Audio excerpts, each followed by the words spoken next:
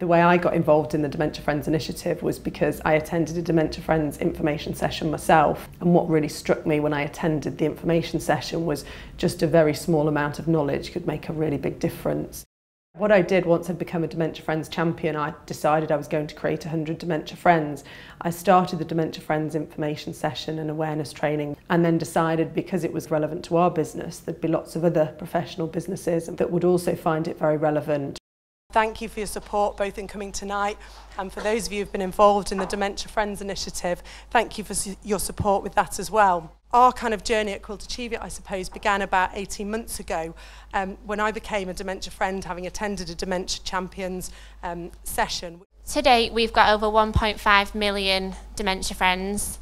After a session, we ask people to turn what they've learned, so their understanding, into an action. So it could be things like sharing that you're a Dementia Friend on Facebook or on social media, sending an email to 5 friends and family telling them about the initiative and how they can get involved. Or it could be something more substantial, for example, volunteering at a care home that specialises in dementia. You probably all know that there's 850,000 people in the UK diagnosed with Alzheimer's disease. What you may not know is that there's 440,000 living with the disease but not diagnosed. I do want to thank you all on behalf of 850,000 families. They value what you do for them, so thank you. My knowledge and understanding of dementia and by Dementia Friends has been increased because of the talk that we had, and it's increased my knowledge at work when dealing with clients to realise that just because they've been diagnosed with dementia doesn't mean that's it. They can still do an awful lot, and it's just working around them.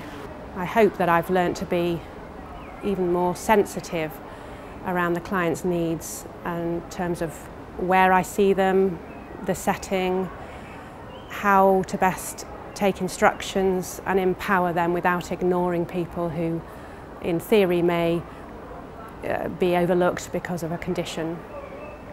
I felt it was a very interesting area, and because it was affecting so many families in the UK, has as much effect in the UK as actually cancer itself, that it was something that was quite relevant. And I think we are leading the way in sort of our own personal awareness as a business for this. Internally, we're starting a training program, or have begun a training program with all our regional offices, with the intent to create dementia champions in those offices, and therefore to create a wider community across the UK, and for Quilter Cheviot to be associated with such an important issue.